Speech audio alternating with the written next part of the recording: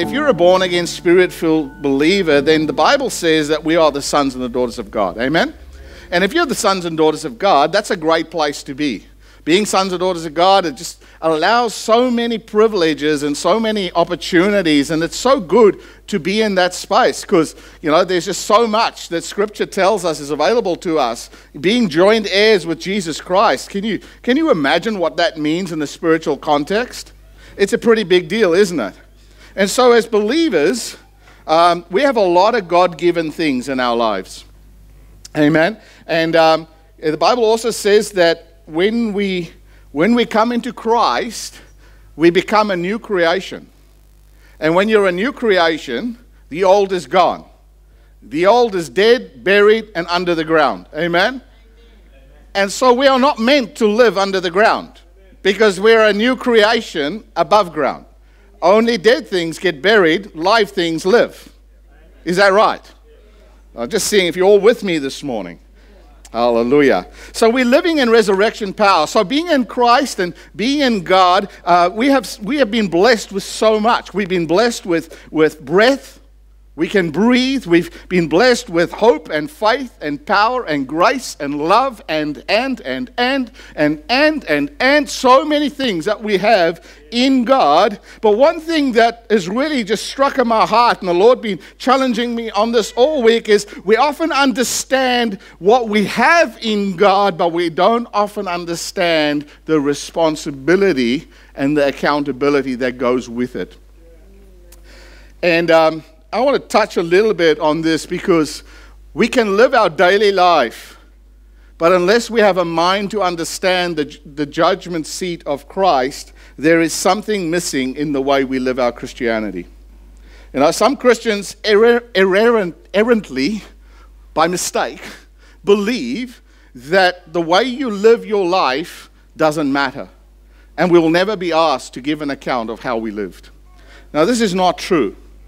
This is not true. And I think this is one of the biggest lies that has been spread in Christianity over this time, because what's happened is people start to think that I can do whatever I like and it doesn't matter.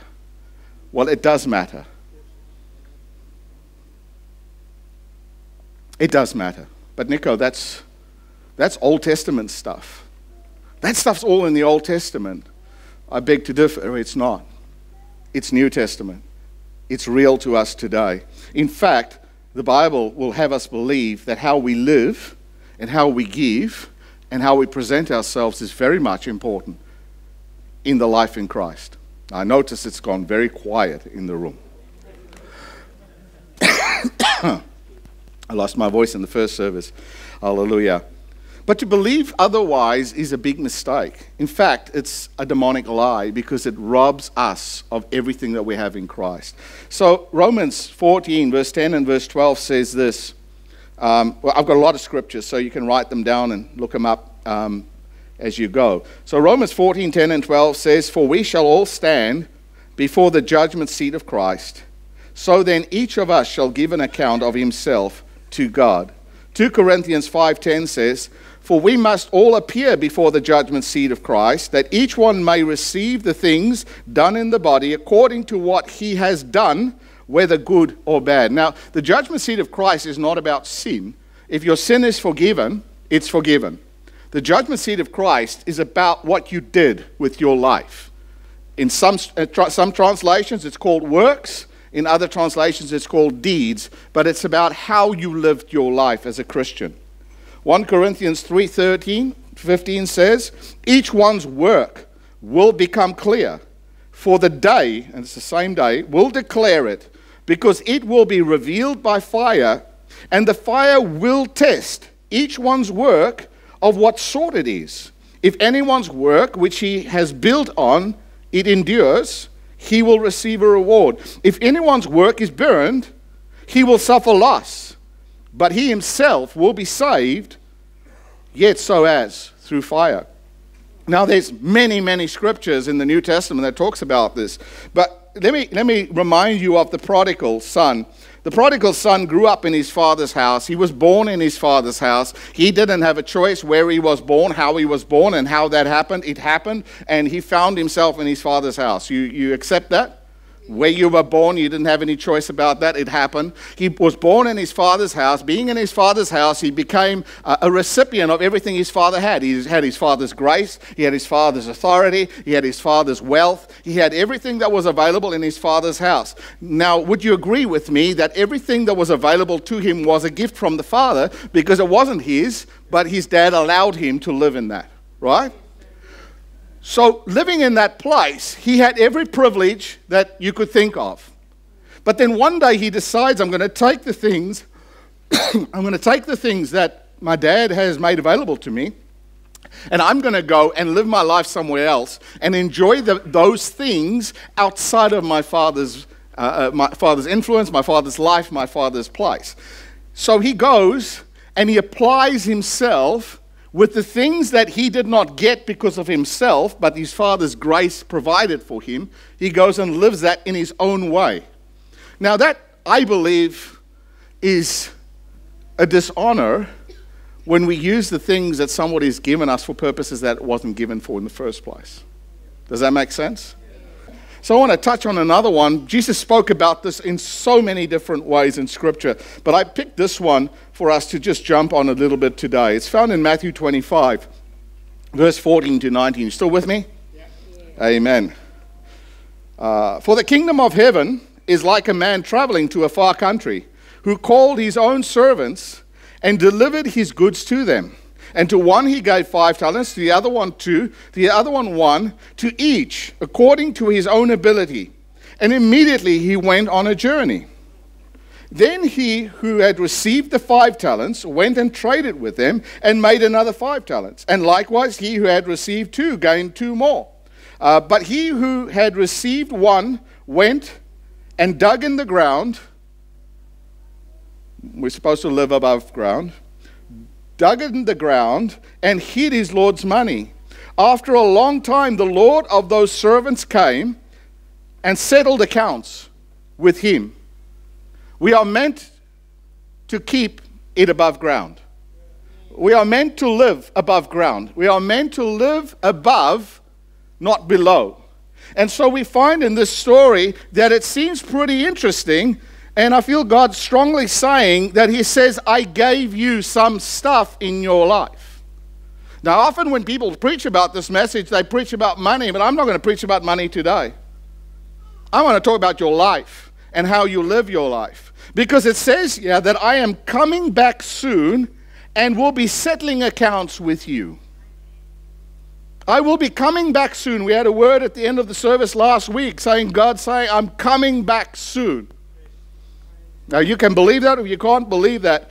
But here's the problem we have, is we find in Scripture that we live in grace and we live in love and we live in all of these things. And we can quickly start to think that that means I can live my life any way I want and I'll never have to give an account for how I live. But Scripture says there will come a day where every single one of us will be found in front or standing before the judgment seat of Christ. Now, the problem with the judgment seat of Christ is that there are no juries in heaven.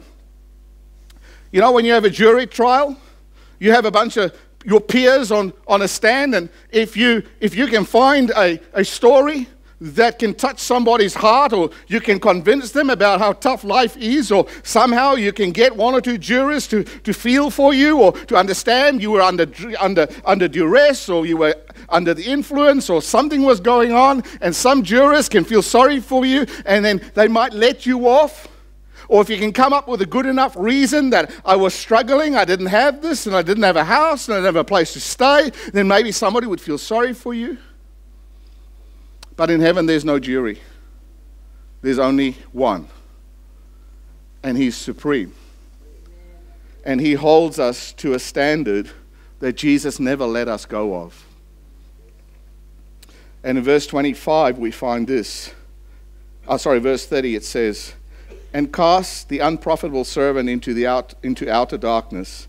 There will be weeping and gnashing of teeth. Now, I'm not going to go into that. But from this and many others, we find that Jesus clearly presents that God is looking for his servants to be profitable. God's looking for our lives to be profitable. And God can only depend on you when you depend on him. Because if you don't depend on him, you don't have the strength and the ability and the way to be successful. You cannot do it in your own strength. So God can only depend on you when you depend on him. So we have to keep it above ground.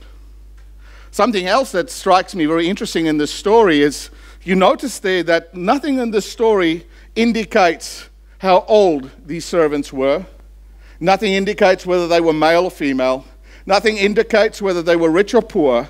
Nothing indicates whether they were well or not well, healthy, not healthy, problems or no problems. Absolutely nothing is spoken of to define or to describe what these people looked like, other than one word: they were servants. They were servants, and to each had been given according to their ability. Which means is that they didn't all get the same, but they all got what was according to their ability to do. That's interesting. So what Jesus is talking about here is not that everybody will be held to exactly the same criteria, but we will all be held to the same standard. Does that make sense? It's about the anointing and the faithfulness. Where are you today? What talents do you have? What do you have in your life right now that God has given you, that God's put in your life, that you have buried into the ground? What is there right now in your walk and your life with God that you're saying this is not completely yielded to God? Because the truth of the reality is that the Lord has gone away and he will be coming back. The clock is already ticking. What are you doing with the stuff that's in your life? Now I want to present you 4 thoughts on this today that you would not have thought I'm talking about when I mentioned talents. So there's a outer left field approach. I'm not talking about the things you would have wanted me or thought that I would be talking about. The first thing that I feel God is saying to me is that breath is meant for praise. What better way to honor the one who gave you breath than give him the breath back? What better way to honor God for giving you enough breath to get out of bed this morning than to honor him with that breath?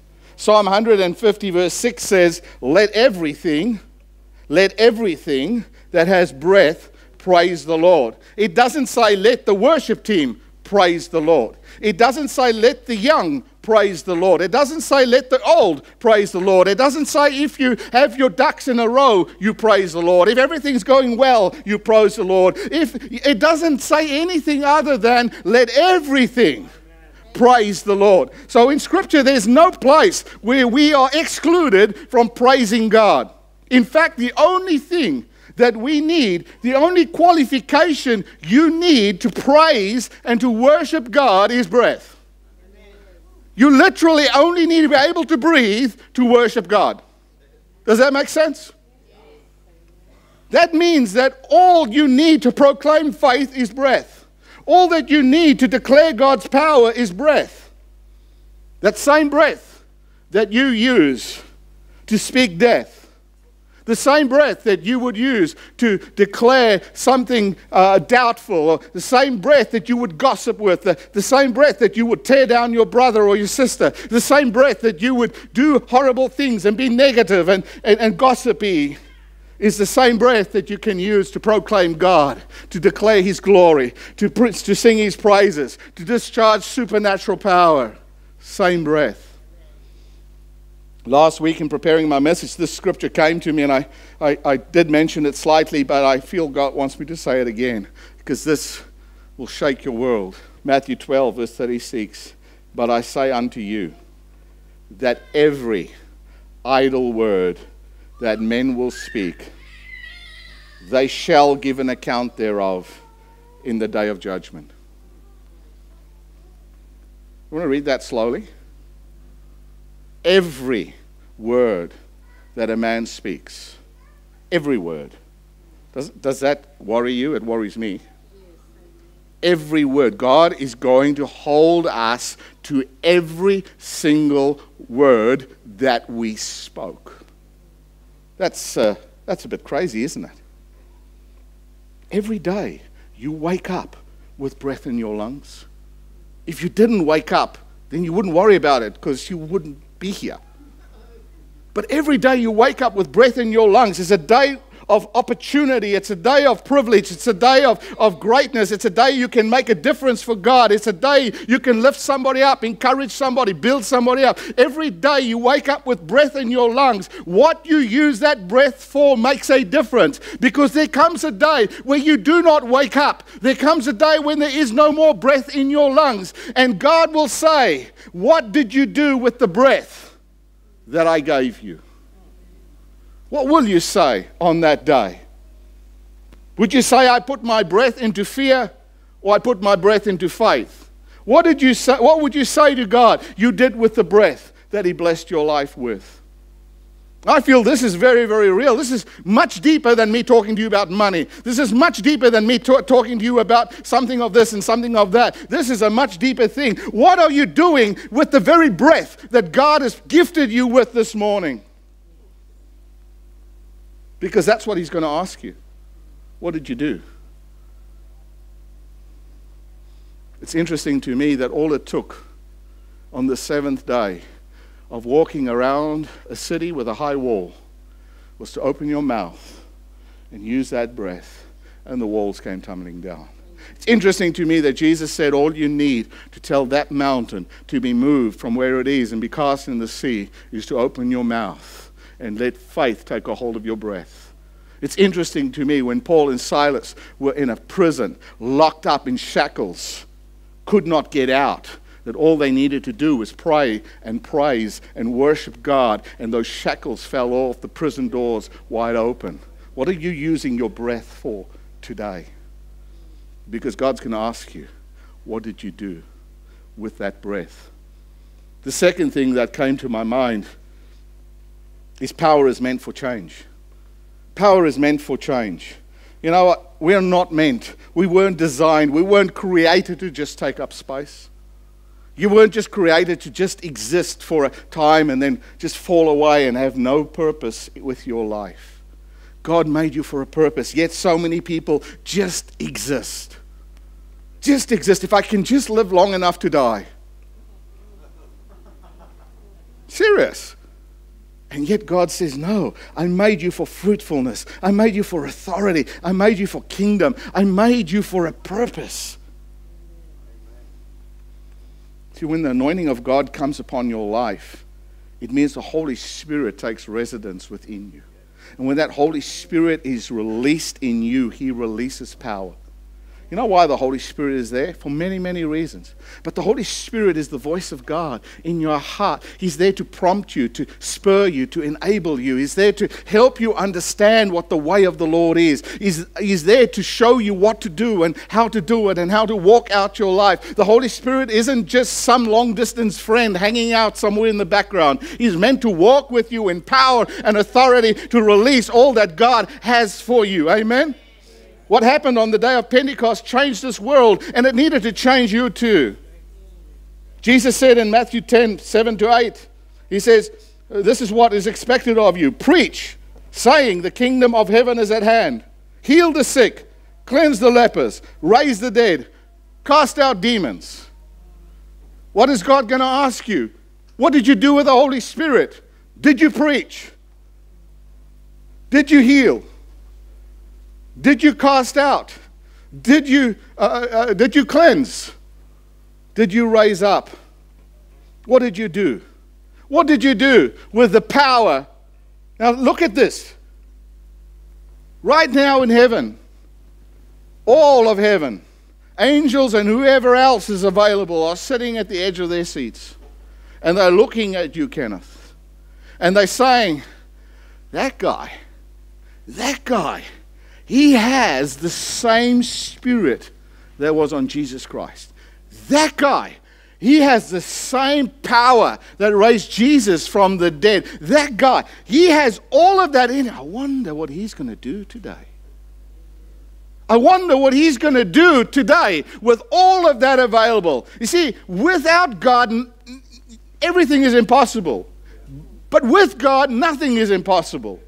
Because of the power of the Holy Spirit that's within you. Jesus said, the things that I did, and greater than these you will do. Not because you're so great, but because His Holy Spirit has empowered you to do those things.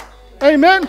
Are you filled with the Spirit? If you're filled with the Spirit, God's going to ask you, what did you do with my Holy Spirit that I gifted you? Amen. Light is meant for hope. This is a tough one. Because often light and salt are spoken about together, but they need to fit together. But Jesus said it matters. It matters how much light comes out of you. Jesus said it matters whether your light shines. It matters whether people can see my light in you. But yet, I wonder how many Christians are like floodlights, fog lights, that are just a candle in the wind. Amen. Just flickering along when we should be there, shining brightly. How many of us are meant to be lighthouses, pointing people out of danger and showing them the way home? How many of us are like fireworks, but we're afraid of the match that puts us in a place where we actually can do what we were made to do? You see, we've been given all of that in God. What are you doing with it? God has given you His glory, His love, His grace. Last night as we were driving up the southern outlet, I put my lights on high beam just for a moment. And you know what? It just lit up that whole area. And it's just in that moment I just realized God says, I put high beams on your life. I put high beams on your life. You are meant to shine a light in the darkness. Because there are people right now that are stuck in the darkness. There are people right now that are staggering in the dark, not knowing where to go and what to do. There are people today that are bumping into things in the night they shouldn't be bumping into. And if you would just shine a light so they can see what's going on, they would see Him. But we like our basket. We like the basket that hides the light. And God says, no, I'm going to hold you. I'm going to ask you, what did you do with the light that I gave you? You are not called to be stepped on in the dark. You are called to scatter, to overthrow, and to destroy darkness. That's your call, your purpose. You know, the Samaritan woman we find in John 4, she encounters Jesus at the well. He tells her about her life. Then He tells her, I'm the living water. If you drink of me, you'll never thirst again. And then He tells her that God loves her. And in that moment, she becomes so taken up by this message, this Jesus that she met. She runs into the village and she starts telling everybody about this Jesus she just met at the well. And I thought about it like this. You know, so many times people say, oh, I can't share my light. I can't share my testimony. I can't tell people about Jesus. I need to go to a class. I need this class. I need an evangelism school. I need to go to this. I need to go to that. And those things are fine. I'm not saying we shouldn't have those things. But why do you need to go to a class to tell people about Jesus Christ? When I met my wife and I fell in love with her, it didn't take me going to a class to figure out how to tell people that I fell in love with the most beautiful woman I've met in my life and that I just can't take it. I needed to tell everybody about it. I didn't need to go to a class or somebody to tell me how to tell people I love my wife. When you meet Jesus Christ, you shouldn't have to go to a class to tell people what He did for your life. He gave you a testimony, and that testimony is your love story. And if you can tell people your love story, they will see your light. Amen? What is wrong with us? We've forgotten our testimony. The testimony is light and power to those who need it. Amen? Every born-again, saved believer has a light. It's only people who don't have Jesus that don't have a light. What are you doing with the light that you have? You've got to let it shine. You've got to let it shine. The time is short. The time is here. We have to start taking the baskets off our head and letting the light of God touch this world. Amen? God will want to know, what did you do with my light? And there's so many things I could add to this list. So many things. I want to stop with the last one here. Faith is meant for use. And Jesus gave us so much. But in Romans 12, Paul tells us that we were each given a measure of faith. Even salvation, you wouldn't have enough faith if God hadn't first given you the gift of faith. You realize that? That God has given each one of us a measure of faith. And that faith is required to be used, to be exercised, to be worked, to be stretched, to be allowed to develop. What are you doing with your faith right now? See, when you walk by faith, that honors God. But when you don't walk by faith, it's the opposite. God desires us to walk by faith. Do you trust Him? Do you trust Him completely? Who do you run to when you have a problem in your life? Where do you go when sickness falls on your body? Where do you go when trouble comes? Are you walking by faith? I'm not saying you shouldn't go and see doctors and bank managers and lawyers or whoever else you need to see, but are you running to them before you run to God? Are you seeking their counsel before you get God's counsel? Come on, I was speaking to a guy the other day and he didn't know how to make an investment, and he's speaking to all kinds of worldly people about how to make an investment. I said to him, have you even asked God? Have you even asked God? See, we're meant to walk by faith. That means we ask Him first. And then we can seek counsel from others, because they will either confirm or deny what God has already put in your heart. God's going to ask you, what did you do with the faith that I gave you? What did you bury? Where did you bury it? I want to bring this message to a close because I want to allow some ministry time. So if I can ask the musicians to come. See, this message is not a milk message for people who are not really walking in maturity yet. This is a meat message because mature Christians understand this. There is nothing you can do. There is nothing you can do to make God love you more. You realize that? There's absolutely nothing that you can do to make God love you more. God loves you as much as, He already loves you so much that there's just no comparison. He doesn't just love you because you're good. He even loves you when you're not good. He loves you when you're up. He loves you when you're down. He loves you when you're in trouble, and He loves you when you're not in trouble. God loves you, and there's nothing you can do about it. But there is something we can do to help us love Him more. Because you see, the problem often isn't the fact that God should love us. He does. The problem is we have forgotten how to love Him. And that's why the talent story is so important. Because if you loved Him, you would give Him your breath. If you loved Him, you would give Him, you would give Him, you would give Him. See, He gave us already. God first loved, that He gave. You have the Holy Spirit within you. You have the light of God. You have faith. You have love. You have grace. I could have made this list very, very long. See, often people talk about this in order to take an offering. But I'm saying this is not about an offering. Because if you get so stuck on an offering, you have forgotten your God. Because He's my source and my supply. Everything comes from Him. And that's the problem. We've grown into a place where we've forgotten that God... here's the thing. Come on, here's an example for you. If I work at the bank, right? I work at the bank. People come into the bank. What do they want from me? They're either going to want money from me or they're going to want to give me money. Isn't that what you do at the bank, mostly? To receive money or to give money. Now, if I do that, I'm doing my job, isn't it? What do you think will happen if I decide at the end of the day, well, I've given a lot of people money, I might as well take a few grand for myself? I'm still taking money and giving money. See, sometimes we've forgotten who we are as the older son. We are responsible for the Father's business. And we've been putting money in our pockets that shouldn't have been.